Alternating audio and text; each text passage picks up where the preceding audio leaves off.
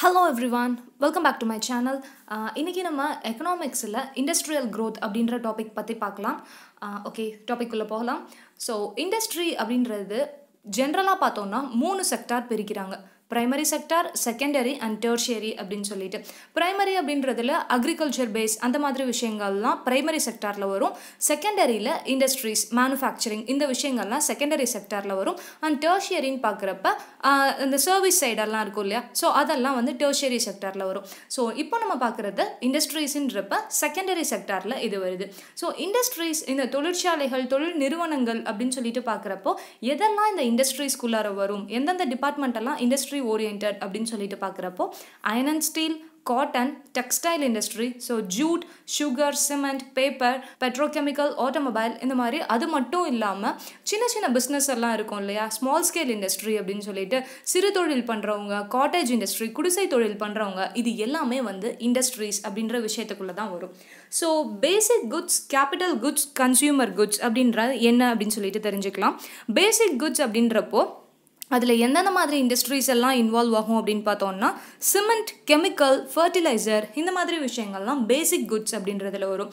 Capital goods அப்படின்னு சொல்லிட்டு பார்க்குறப்போ அதில் வந்து எந்தெந்த மாதிரி டிபார்ட்மெண்ட் வரும்னு பார்த்தோம்னா மெஷினரிஸ், மெஷின் வந்து மேக்கிங், மேனுஃபேக்சர் பண்ணுவாங்க இல்லையா, டூல்ஸ் வந்து தயாரிக்கிறது, இதெல்லாம் வந்து கேபிட்டல் குட்ஸ் அப்படின்றதுல வரும். ஸோ கன்சியூமர் குட்ஸ் அப்படின்னு சொல்லிட்டு பார்க்குறப்ப மக்கள் போய் கன்சியூம் பண்ணுறது, எந்தெந்த பொருட்கள்லாம் நீங்கள் வாங்குறீங்களோ அது எல்லாமே வந்து கன்சியூமரில் தான் வரும். ஸோ நீங்கள் வாங்குற சைக்கிளாக இருக்கட்டும், ஒரு TV, bike, car, AC, fridge இந்த மாதிரி வீட்டு உபயோகங்களாக இருக்கட்டும், இல்லை ஒரு எலக்ட்ரானிக் குட்ஸ் தாண்டி வந்து நீங்கள் உங்கள் வீட்டுக்கு பைப் போடுவீங்க, டியூப்ஸ் இருக்கும், ஒரு அக்ரிகல்ச்சர் ஃபார்ம் வச்சுருக்கீங்க அப்படின்னா அங்கே வந்து நிறைய இந்த மாதிரி பம்ப் இந்த மாதிரி விஷயங்கள்லாம் தேவைப்படும். ஸோ இது எல்லாமே வந்து கன்சியூமர் குட்ஸ் அப்படின்றதுல தான் வரும்.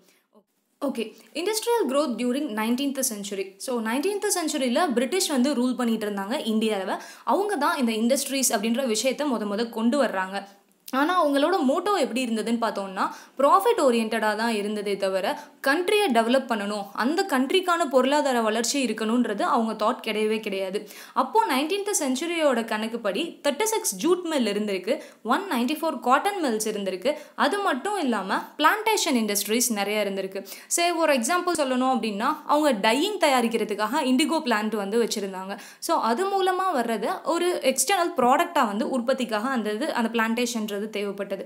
ஸோ நிறைய பிளான்டேஷன் இண்டஸ்ட்ரி இருந்தது. டீ எஸ்டேட் வச்சுருந்தாங்க, காஃபி எஸ்டேட், இந்த மாதிரி இதெல்லாம் பிளான்டேஷன் இண்டஸ்ட்ரிக்குள்ளார வந்துச்சு. ஸோ அது மட்டும் இல்லாமல் கோல், நிலக்கரி இருக்கும் இல்லையா. ஸோ நிலக்கரி அப்படின்னு சொல்லிட்டு பார்த்தோம்னா ஒரு இயருக்கு வந்து 6 மில்லியன் டன்ஸ் வந்து நிலக்கரி உற்பத்தி இருந்திருக்கு 19th century இது. ஸோ 19th centuryயோட இண்டஸ்ட்ரி க்ரோத் அப்படின்னு சொல்லிட்டு பார்க்குறப்போ இந்த விஷயங்கள் எல்லாம் வருது. அதுக்கப்புறம் 20th centuryயில் எப்படி இருந்துச்சுன்னு சொல்லிட்டு பார்க்குறோம். So 20th centuryயில் Swadeshi moments, so freedom கிடைக்கிறதுக்காக நிறைய போராட்டங்கள்லாம் நடந்துட்டு இருந்த சிச்சுவேஷன் அப்படின்னு பார்க்குறப்போ அப்போ ஸ்வதேசி மூமெண்ட்டோட முக்கியமான மோட்டோ என்னவா இருந்ததுன்னா, ஸோ பிரிட்டிஷ் ஃபாரின் குட்ஸை வந்து ஒழிக்கணும் அப்படின்னா அப்போ இந்தியனோட மேக்கிங் வந்து தயாரிப்பு அதிகமாகணும் அப்படின்றத வந்து கோரிக்கையாக வச்சாங்க. அதனால அந்த இண்டஸ்ட்ரியலைசேஷன் அப்படின்ற விஷயம் வந்து முன்னாடி வந்தது. அப்ராக்சிமேட்டாக பார்த்தோம்னா ஃபஸ்ட்டு வேர்ல்டு வார் நடந்துட்டு இருந்த டைமில் வந்து 70 காட்டன் மில்ஸ் இருந்திருக்கு, 30 ஜூட் மில்ஸ் வந்து புதுசாக வச்சுருந்துருக்காங்க. அதுக்கப்புறம் நம்ம ப்ரியோராக பார்த்தோம் கோல் வந்து பெர் இயருக்கு வந்து எவ்வளோ மில்லியன் டன்ஸ் வந்து வருதுன்னு, அது அப்படியே டபுளாக இருந்திருக்கு.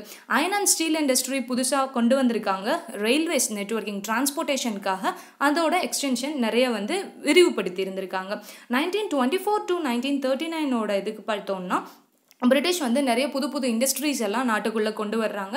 அது என்னென்னு சொல்லிட்டு பார்க்குறப்ப அயர்ன் அண்ட் ஸ்டீல் வந்திருக்கு, டெக்ஸ்டைலுக்கு பார்த்தோம்னா காட்டன் மில்ஸ் நிறையா வந்திருக்கு, ஜூட் தயாரிச்சிருந்திருக்காங்க, மேட்சஸ், தீக்குச்சிக்கான இண்டஸ்ட்ரீஸ் வந்திருக்கு, சுகர், பேப்பர், டீ, காஃபி இந்த மாதிரி நிறைய இண்டஸ்ட்ரீஸ் உள்நாட்டுக்காக கொண்டு வர்றாங்க. இதோட கணக்கு 20th centuryயோட இது படி பார்த்தோம் சரி, 21st at present இன்னைக்கு வரைக்கும் பார்த்தாலும் சரி, ஏஷியாலேயே 3rd largest எக்கானமி வந்து கொண்டுட்டு இருக்கிறது இந்தியா தான் அப்படின்னு சொல்லிட்டு பார்க்குறோம். ஓகே, இப்போ இண்டஸ்ட்ரியல் பாலிசி அப்படின்றது என்னன்னு சொல்லிட்டு தெரிஞ்சுக்கலாம். எதுக்காக இந்த இண்டஸ்ட்ரியல் பாலிசி கொண்டு வர்றாங்க அப்படின்னா ஒரு எக்கானமியை டெவலப் பண்ணுறதுக்காக தான். ஸோ நம்ம ப்ரியாராக பார்த்தோம் 19th century எப்படி இருந்தது, 20th centuryயில் எந்த மாதிரி மில்ஸ் இருந்தது, இதெல்லாம் பார்த்தோம். ஸோ பொருளாதாரத்தை எப்படி வளர்ச்சியை அதிகப்படுத்தலாம், அப்போ தான் அந்த இண்டஸ்ட்ரியோட க்ரோத் அண்ட் அவுட்கம், சோர்ஸ் வந்து ரிசோர்ஸஸ் இது எல்லாமே வந்து மல்டிபிள் ஆகும். ஸோ கவர்மெண்ட்டுக்கான ப்ராஃபிட்டும் அதிலிருந்து கிடைக்கும், மக்களோட தேவைகளும் பூர்த்தி ஆகும்.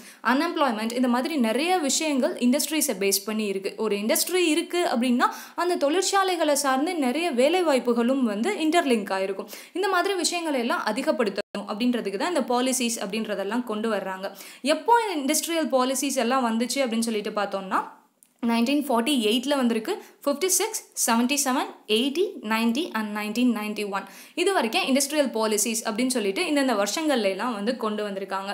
இந்த பாலிசியோட ஆப்ஜெக்டிவ் அப்படின்னு சொல்லிட்டு பார்க்குறப்ப இண்டஸ்ட்ரியல் டெவலப்மெண்ட் அண்ட் எம்ப்ளாய்மெண்ட் நம்ம ப்ரியாராக பார்த்த விஷயம் தான். எம்ப்ளாய்மெண்ட்டை எப்படி அதிகப்படுத்துறது அப்படின்னு சொல்லிட்டு ஸோ அதுதான் வந்து இந்த இண்டஸ்ட்ரியல் பாலிசிஸ் அப்படின்றதுல கொண்டு வந்திருக்காங்க.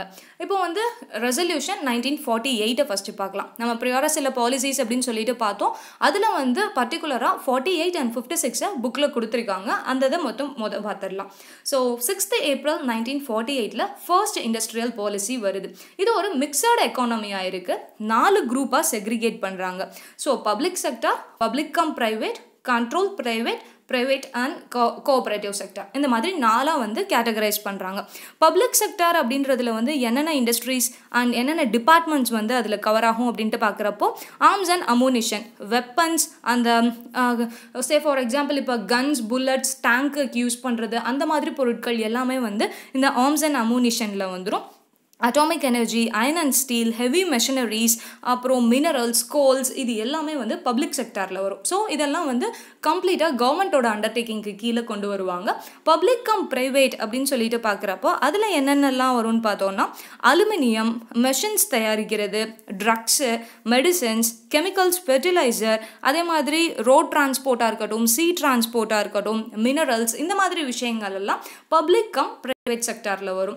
கண்ட்ரோல்டு ப்ரைவேட் செக்டார் அப்படின்னு சொல்லிட்டு பார்க்குறப்போ ப்ரைவேட் செக்டாருக்கு சில விஷயங்கள் வந்து கண்ட்ரோல் இருக்கும். அவங்க அதை மீறி எக்ஸஸாக வந்து சில விஷயத்தை பண்ண முடியாது. அவங்களுக்கான லைசன்ஸ் வந்து வாங்கியிருக்கணும். ப்ரைவேட் அண்ட் கோஆப்ரேட்டிவ் செக்டர் அப்படின்னு சொல்லிட்டு பார்க்குறப்போ ப்ரைவேட் செக்டர்ஸில் வந்து நம்ம ப்ரியாராக பார்த்தோம் 2 விஷயம், public sector, public come private. அது தாண்டி வந்து கம்ப்ளீட் ப்ரைவேட் அப்படின்னு சொல்லிட்டு பார்த்தோம்னா cottage industry, small scale industry, நிறைய பெரிய பெரிய டிபார்ட்மெண்ட்ஸ், ஈவன் ஐடி கம்பெனிஸ் கூட இப்போல்லாம் வந்து எக்கனாமிக் வந்து நாட்டுக்காக பொருளாதாரத்தில் அந்த முன்னேற்றம் கொடுக்கறதுக்காக இருக்காங்கன்றதுக்காக அவங்களையும் இந்த செக்டார்க்குள்ளார கொண்டு வர்றாங்க. ஓகே, இப்போது வந்து 1948 ரெசல்யூஷன் படி ஒரு விஷயம் பார்க்குறது என்னென்னா ஃபாரின் இன்வெஸ்ட்மெண்ட் வந்து எவ்வளோ வேணாலும் இருக்கலாம், ஆனால் அதுலேருந்து வர்ற ப்ராஃபிட்டில் மேஜர் ஷேர் வந்து இந்தியாவுக்கு தான் சேரும் அப்படின்னு சொல்லிட்டு ஒரு திட்டம் கொண்டு வந்தாங்க. ஸ்மால் ஸ்கேல் இண்டஸ்ட்ரி, சிறு தொழில், குடிசை தொழில் இதெல்லாம் வந்து பாதுகாக்கணும், அதை டெவலப் பண்ணணும் அப்படின்றத வந்து ஒரு மோட்டோ வச்சுருந்தாங்க. ஸோ சென்டர்ஸ் மோனோபாலி, ஸ்டேட் மோனோபாலின்றது என்னென்னா நம்ம ப்ரியாராக பார்த்தோம் இல்லையா, பப்ளிக் செக்டார் எது, ப்ரைவேட் செக்டார் எதுன்னு. ஸோ சென்டர்ஸ் மோனோபாலின்றது சென்டரில் என்னென்ன டிபார்ட்மெண்ட்டாலும் இப்போ ரயில்வேஸ் அப்படின்னு எடுத்துக்கிட்டோம்னா அது கம்ப்ளீட்டாக சென்ட்ரல் கவர்மெண்ட்டோடது. அதில் வந்து ஸ்டேட் கவர்மெண்ட் இன்வால்வ் ஆக முடியாது. அதே மாதிரி ஸ்டேட் மோனோபாலி அப்படின்னு சொல்லிட்டு பார்க்குறப்போ இப்போ ஏர்கிராஃப்டோட மேனுஃபேக்சரிங் பார்ட்ஸ் எல்லாம் இருக்கும். அதெல்லாம் வந்து ஸ்டேட் கவர்மெண்ட்டோட கண்ட்ரோலுக்கு கீழே வரும். சிமெண்ட் இண்டஸ்ட்ரினா அது வந்து அந்தந்த ஸ்டேட்டுக்கான கவர்மெண்ட் கீழே வர்றது. ஸோ இதெல்லாம் centres monopoly and state monopoly அப்படின்னு சொல்லிட்டு பார்க்குறோம். இப்போ 1956 ரெசல்யூஷன் எப்படி இருக்குது அப்படின்னு சொல்லிட்டு பார்த்தோம்னா பப்ளிக் டிபார்ட்மெண்ட்டுக்கு ஈக்குவலாக ப்ரைவேட் செக்டாருக்கும் வந்து முக்கியத்துவம் கொடுக்கணும் அப்படின்னு சொல்லிட்டு இதில் கொண்டு வந்தாங்க. இதில் பார்த்தோம்னா காட்டேஜ் அதாவது சிறு தொழிலுக்கும் குடிசை தொழிலுக்கும் நிறைய மானியம் கொடுத்தாங்க. அவங்கள வந்து டெவலப் பண்ணுறதுக்காக என்கரேஜ் பண்ணாங்க. ஸோ இங்கே நம்ம பார்க்குறப்ப மஹலானோபிஸ் மாடல் வந்து இங்கே கொண்டு வர்றாங்க. ஸோ நீங்கள் வந்து இதை ஏற்கனவே இன்னும் நல்லா தெரிஞ்சுக்கணும் அப்படின்னு சொல்லிட்டு பார்த்தோம்னா நம்ம 5-year பிளானில் இதை பற்றி டிஸ்கஸ் பண்ணியிருந்திருப்போம். ஸோ செகண்ட் 5-year பிளானில் இவரோட மாடலை வச்சு தான் கொண்டு வந்திருப்பாங்க.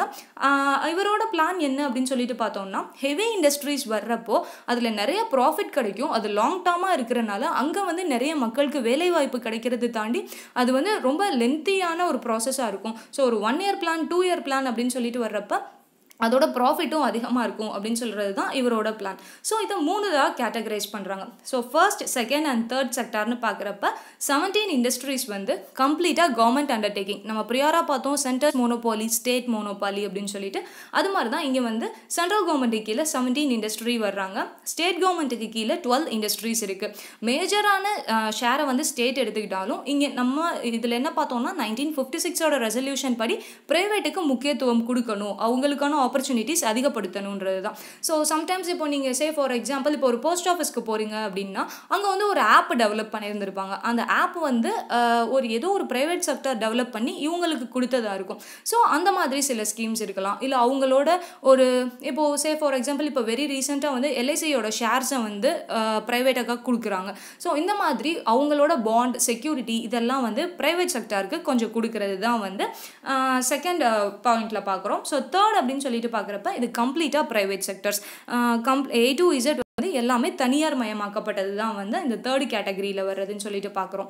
ஓகே, இப்போ வந்து மூணாக பிரிக்கிறாங்க. எந்தெந்த இதுலாம் வந்து இந்த இண்டஸ்ட்ரீஸ்க்கு வருமானங்கள் வருது அப்படின்னு சொல்லிட்டு large scale industry, small scale industry and MSME அப்படின்னு சொல்லிட்டு மூணாக பிரிக்கிறாங்க. இப்போது லார்ஜ் ஸ்கேல் இண்டஸ்ட்ரி அப்படின்னு சொல்லிட்டு ஃபஸ்ட்டு என்னன்னு தெரிஞ்சுக்கலாம். லார்ஜ் ஸ்கேல் இண்டஸ்ட்ரி இதில் ரொம்ப முக்கியமான விஷயம், நான் பாயிண்ட்ஸ் மட்டும் கொடுத்துருக்கேன். ஒவ்வொரு each and every points does matter. நீங்கள் வந்து ஒரு பாயிண்ட்டை கூட ஸ்கிப் பண்ண வேணாம், எல்லாத்தையும் வந்து லேர்ன் பண்ணிக்கிட்டே இருங்க, எல்லா பாயிண்ட்ஸையும் கவனமாக நோட் பண்ணிக்கோங்க.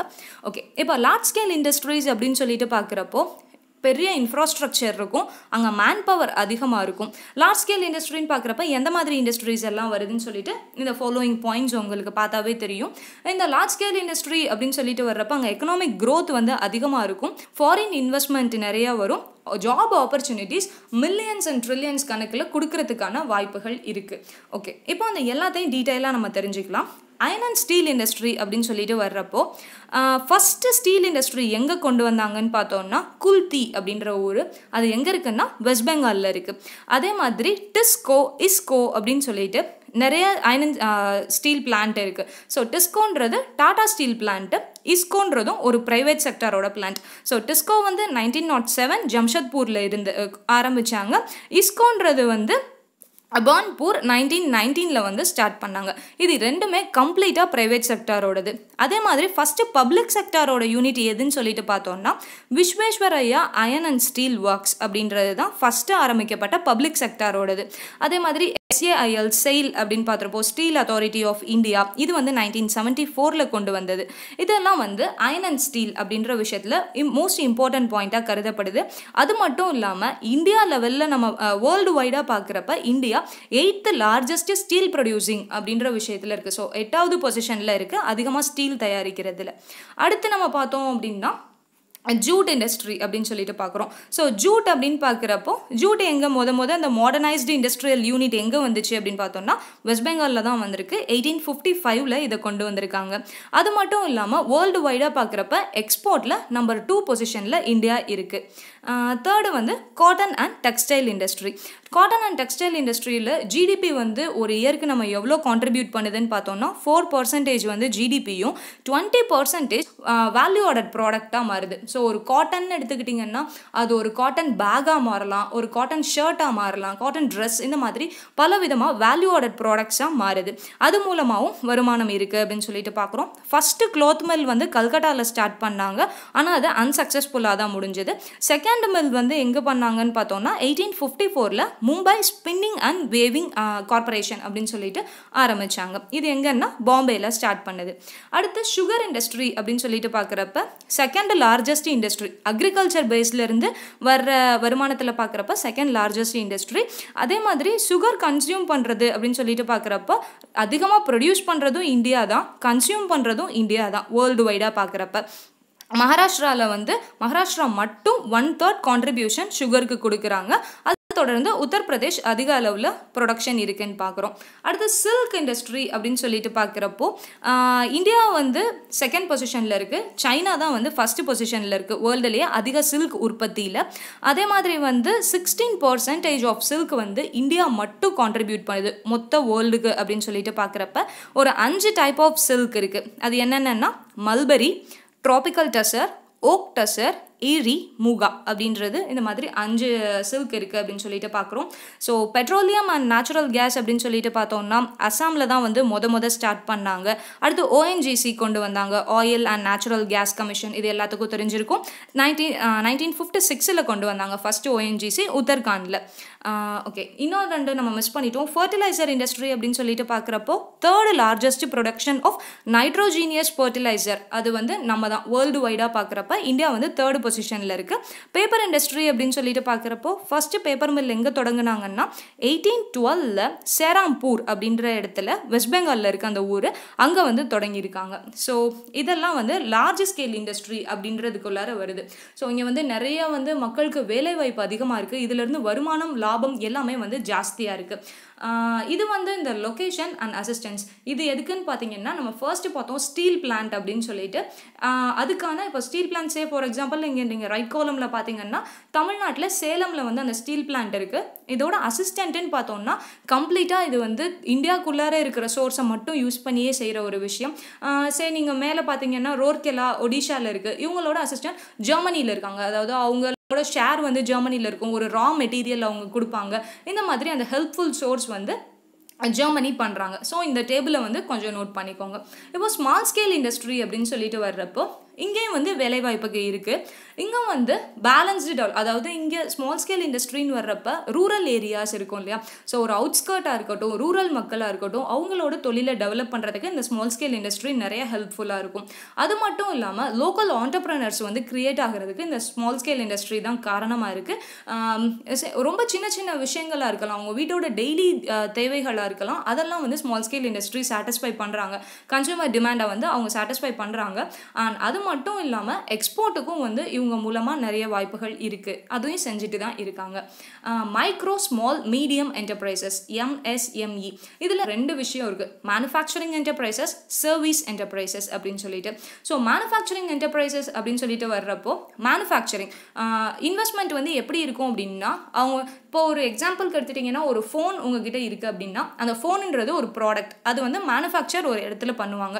உங்கள் கைக்கு அந்த ப்ராடக்ட் வந்து அதில் ஏதோ ஒரு டிஃபெக்ட் இருக்குது அப்படின்னா நீங்கள் ஒரு சர்வீஸ் சென்டரை தேடி போவீங்க இல்லையா, அந்த வந்து சரி பண்ணுறதுக்காக. ஸோ அதுதான் அந்த ரெண்டு என்டர்பிரைஸாக பிரிச்சிருக்காங்க. ஒன்று வந்து மேனுஃபேக்சரிங் என்டர்பிரைசஸ், இன்னொன்று சர்வீஸ் என்டர்பிரைஸ்ன்னு. ஸோ மேனுஃபேக்சரிங்னு பார்த்தோம்னா மைக்ரோ ஸ்மால் மீடியம்னு 3 விஷயம் இருக்குது. மைக்ரோ மேனுஃபேக்சரிங் என்டர்பிரைசஸ்க்கு அந்த அந்த அந்த யூனிட் எதுக்குள்ளே இருக்கும்னா நீங்கள் ஆரம்பிக்க போகிற அந்த இண்டஸ்ட்ரி வந்து 25 lakhsக்கு எக்ஸீட் ஆகாது. அப்படி இருந்ததுன்னா அது மைக்ரோ மேனுஃபேக்சரிங் என்டர்பிரைஸ். ஸ்மால் மேனுஃபேக்சரிங்னு பார்க்குறப்ப மோர் தென் 25 lakhலேருந்து 5 crore உட்பட்டு அந்த இண்டஸ்ட்ரி இருக்குது அப்படின்னா அது ஸ்மால் மேனுஃபேக்சரிங். மீடியம்னு பார்க்குறப்ப 5 crore 10 crore அவங்களோட இன்வெஸ்ட்மெண்ட் அங்கே இருக்கும். அதே மாதிரி சிமிலராக பார்த்தோம்னா சர்வீஸ் என்டர்பிரைஸ்னு வர்றப்ப நம்ம ப்ரியோராக பார்த்தோம் அவங்களுக்கான எக்யூப்மெண்ட்ஸ் டூல்ஸ் இந்த மாதிரி தேவைகளுக்கெல்லாம் வந்து அந்த அந்த யூனிட்டோட ரேஞ்ச் பார்த்தீங்கன்னா 10 lakhs எக்ஸஸ் ஆகாமல் இருக்கும். ஸ்மால் சர்வீஸ் இண்டஸ்ட்ரின்னு பார்க்குறப்ப 10 lakhsலேருந்து 2 crore இருக்கும். மீடியம் சர்வீஸ்னு பார்க்குறப்ப 2 crore 5 crore உட்பட்டு தான் இருக்கும். ஸோ இது மேனுஃபேக்சரிங் என்டர்பிரைசஸ் அண்ட் சர்வீஸ் என்டர்பிரைஸ்னு பார்க்குறோம். இப்போ வந்து நம்ம முன்னாடி வந்து ஒரு எக்கனாமிக் பாலிசி பார்த்தோம் 1948, 56 இந்த மாதிரி. ஸோ அது வந்து ரொம்ப ஃபெயிலியர் ஆனனால 1991க்கு அப்புறம் புதுசாக இன்னொரு எக்கனாமிக் பாலிசி கொண்டு வர்றாங்க LPG அப்படின்றது. So liberalisation, privatisation and globalisation இது 3 தான் அந்த விஷயம். லிபரலைசேஷன் அப்படின்றது என்னன்னா சே ஃபார் எக்ஸாம்பிள் நீங்கள் ஒரு பிஸ்னஸ் நடத்துகிறீங்கன்னா முன்னாடி வந்து எப்படி இருந்ததுன்னா ஒவ்வொரு பிஸ்னஸ் நீங்கள் நடத்துறதுக்கும் அதுக்கான லைசன்ஸ் வாங்கியிருக்கணும் அப்படின்னு இருந்தது. ஸோ இப்போ ப்ரைவேட்டைசேஷன் ஆக்கணும் அப்படின்னு சொல்லிட்டு நம்ம சில விஷயங்கள்லாம் பார்த்தோம் இல்லையா. அதே மாதிரி இங்கே வந்து நிறைய ரெஸ்ட்ரிக்ஷன் ரூல்ஸ் அண்ட் ரெகுலேஷன்ஸை கொஞ்சம் கம்மி பண்ணாங்க. சே ஃபார் எக்ஸாம்பிள் லைசன்சிங் அப்படின்னு சொல்லிட்டு வந்து எல்லா இடத்துக்குமே வந்து நீங்கள் லைசன்ஸ் வாங்க தேவை இருந்தது அப்படின்னா சில யூனிட்டுக்கு வந்து லைசன்ஸ் இல்லாமல் கொடுக்கலாம் அப்படின்ற மாதிரி சில விஷயம் கொண்டு வந்தாங்க. அதே மாதிரி சப்சிடிஸ் மானியம் கொடுக்கறது இதெல்லாம் வந்து தாராளமயமாக்குதல். ஸோ லிபரலைசேஷன் ரொம்ப லிபரலாக வந்து உங்களுக்கான அந்த ஃப்ரீடம் இருக்கும் அப்படின்ற மாதிரி நீங்கள் ஈஸியாக அண்டர்ஸ்டாண்ட் பண்ணிக்கலாம். ஸோ அது வந்து எக்கனாமிக் டெவலப் பண்ணுறதுக்கு யூஸ்ஃபுல்லாக இருந்தது. கீழே இருக்கிற டேபிள் நீங்கள் பாருங்கள், பார்த்தா உங்களுக்கு புரியும். ஸோ லெஃப்ட் சைடில் பார்த்தீங்கன்னா பிஃபோர் 1991, ரைட் சைடில் வந்து ஆஃப்டர் 1991 அப்படின்னு சொல்லிட்டு பார்க்குறோம். அதில் ஒரு சின்ன எக்ஸாம்பிள்னு நீங்கள் பார்த்தீங்கன்னா 1991க்கு பிஃபோராக கவர்மெண்ட் தான் ஒரு ஃபிக்ஸடாக ஒரு ப்ரைஸை ஃபிக்ஸ் பண்ணுவாங்க. ஆனால் ஆஃப்டர் 1991 பார்த்தீங்கன்னா அந்தந்த லோக்கல் ஏரியாஸில் வந்து மார்க்கெட் ரேட்டை ஃபிக்ஸ் பண்ணுவாங்க. அதுக்கு ஏற்ற மாதிரி அந்தந்த ஏரியாஸ் அந்த ஜோனுக்கு ஏற்ற மாதிரி அந்த ப்ரைஸ் ரேஞ்ச் வந்து மாறுபடும். ஸோ இந்த மாதிரி எல்லாம் தான் அந்த ரெகுலரைசேஷனில் வந்து சேஞ்சஸ் இருக்குது அப்படின்னு சொல்லிட்டு பார்க்குறோம். ப்ரைவேட்டைசேஷன் அப்படின்றது வந்து உங்களுக்கே தெரிஞ்ச விஷயம்தான். பிஸ்னஸாக இருக்கட்டும் அது எந்தமாக இருக்கட்டும் தனியார் மயமாக்கப்படுதல், அது மூலமாக ஏகப்பட்ட பிஸ்னஸ் இருக்குது, இண்டஸ்ட்ரீஸ் இருக்குது, வேலைவாய்ப்புகள் அவங்களும் நிறைய கொடுக்குறாங்க. இந்த மாதிரி கவர்மெண்ட்லேருந்து ப்ரைவேட் செக்டாருக்கு வர்ற சில விஷயம் இருக்கும். அவங்க ஷேர்ஸை வந்து கொடுப்பாங்க. கவர்மெண்ட்டுக்கு ஓன் பண்ண சில ஷேர் இருக்கும், அந்த ஷேரை வந்து ப்ரைவேட்டைசேஷனாக ப்ரைவேட்க்கு கொடுத்து அவங்க வந்து அதை டிஸ்ட்ரிபியூட் பண்ணுவாங்க. அந்த மாதிரி இதுவும் ப்ரைவேட்டைசேஷனில் தான் அடங்கும். குளோபலைசேஷன் அப்படின்னு சொல்லிட்டு பார்க்குறப்போ அவங்களுக்கு வந்து யூஎஸில் கிடைக்க வேண்டிய ப்ராடக்ட் வந்து இந்தியாவில் இன்றைக்கி கிடைக்கிது. அதே மாதிரி இந்தியாவில் கிடைக்கிற ப்ராடக்ட்ஸ் எல்லாம் யூஎஸ்லேயும் கிடைக்கிது. இந்த மாதிரி வேர்ல்டு வைடாக எங்கெல்லாம் வந்து உங்களுக்கு எந்தெந்த தேவைகள் இருக்கோ அது எல்லாமே குளோபலைஸாக இன்றைக்கி ஆகிடுச்சு. எங்கே வேணாலும் இப்போ எது வேணாலும் உங்களால் வாங்க முடியும். ஸோ இது லிபரலைசேஷன், ப்ரைவேட்டைசேஷன் அண்ட் குளோபலைசேஷன், இது 3 விஷயம். இப்படி தான் வந்து நம்ம இண்டஸ்ட்ரியல் க்ரோத் அப்படின்னு சொல்லிட்டு இப்போ நம்ம ஒரு விஷயம் பார்த்தோம். எப்படி பாலிசிஸ் இருந்தது, எந்த மாதிரி பாலிசிஸ் சேஞ்ச் ஆகிருக்கு, என்னென்ன இண்டஸ்ட்ரீஸ் எல்லாம் இருந்தது, அந்த செக்டாரில் எதெல்லாம் வந்து மேஜராக கான்ட்ரிபியூஷன் இருந்துச்சு அப்படின்னு சொல்லிட்டு இது ஒரு ஓவரால் சம்மரியாக எடுத்துக்கோங்க. ஸோ நான் ஃபஸ்ட் இருக்கிறது வந்து ப்ரைமரி செக்டார், செகண்டரி மிடில் இருக்கிறது செகண்டரி செக்டார், சர்வீஸ்னு வர்றப்போ டெர்ஷியரி செக்டார். நம்மளுக்கு தேவையானது இண்டஸ்ட்ரி. அந்த சென்டர் காலம் நல்லா ஹைலைட் பண்ணிக்கோங்க. எந்தெந்த இயரில் எவ்வளோ பர்சன்டேஜ் அப்ரோச் ஆயிருக்கு, அது கிராஜுவலாக எப்படி வந்து அதிகமாகிருக்கு அப்படின்னு சொல்லிட்டு பார்க்குறோம். இந்த நடுவில் இருக்கிற காலம் வந்து கான்ட்ரிபியூஷன், எவ்வளோ தூரம் எக்கனாமிக் கான்ட்ரிபியூஷன் நம்ம கண்ட்ரிக்கு கொடுத்துருக்காங்க அப்படின்றது தான் இண்டஸ்ட்ரி மூலமாக அப்படின்னு பார்க்குறோம். Okay, that's it for today. Thank you so much. See you in the